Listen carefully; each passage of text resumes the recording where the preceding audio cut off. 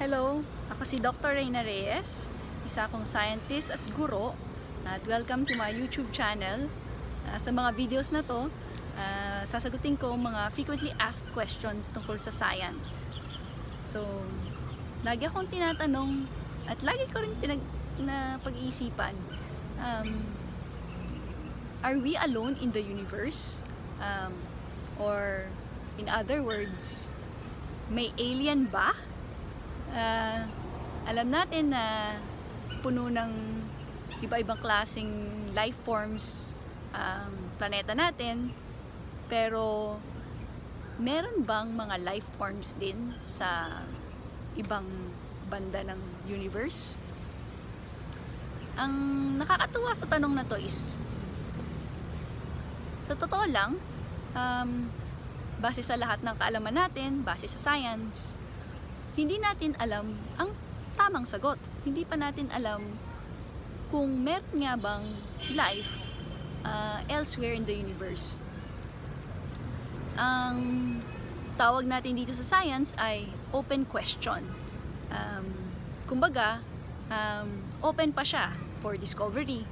And in fact, yan nga ang reason kung bakit nagre-research ang mga scientists. Yan ang trabaho naming mga scientists, ay pag-aralan itong mga tinaguriang open questions para madagdagan ang kaalaman natin tungkol sa mundo at tungkol sa universe natin. Halimbawa, may mga astronomers, kagaya ko, na ang ginagawa nila ay naghahanap sila ng mga Earth-like planets.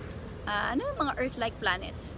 Ito yung mga planeta na tinatawag natin extrasolar.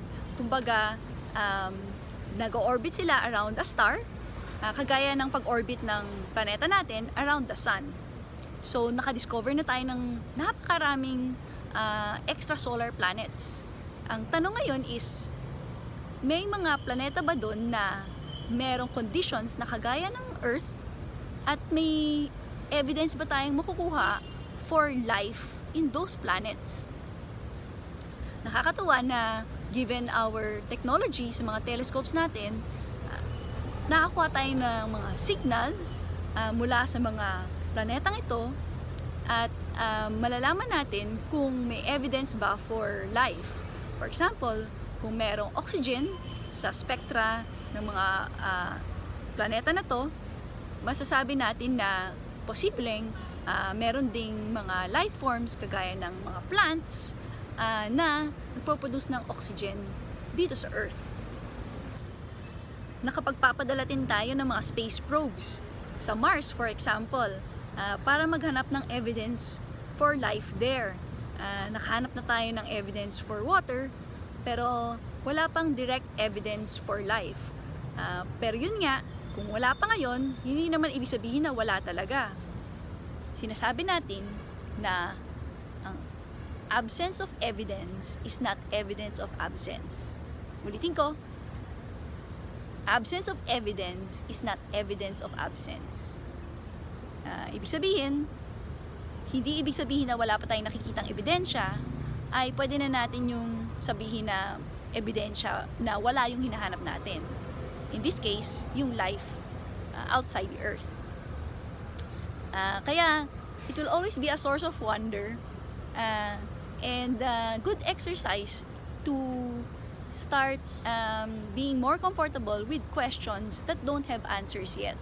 Ito ang mga open questions, at may mga posibilidad na pwedeng parehong totoo, and pwede natin i-consider both na yes, may life outside the universe, and in fact, the universe could be filled with life, or pwede rin naman na ito na yun, tayo na ang naka-jackpot, at we have to do our best to preserve life here on Earth.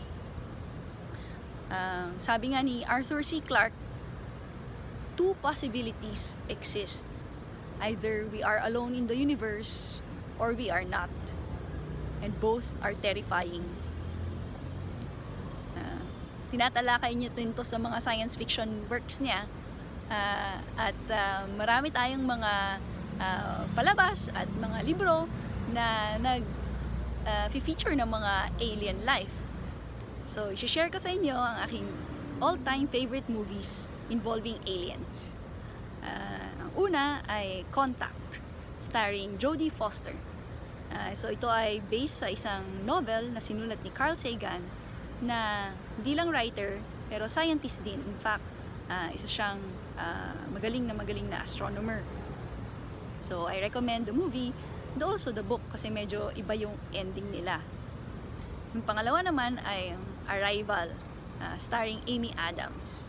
Ito naman ay based sa short story na Story of Your Life ni Ted Chiang. Napakaganda ng short story na to. Highly recommend it. Pero at the same time, na-expand nila sa movie. So, napakaganda rin ng movie na ito. So, highly recommended or mga intelligent sci-fi na kinoconsider nila kung anong possible na scenario kung meron ngang aliens na mag-contact sa atin dito sa Earth. So, hope you enjoy them and hope you like this video. Please support this channel, subscribe, and like, comment kung meron kayong mga ideas, and also if meron kayong questions na gusto nyong pwede kong sagutin in a future video, please just leave them in the comments, and until next time.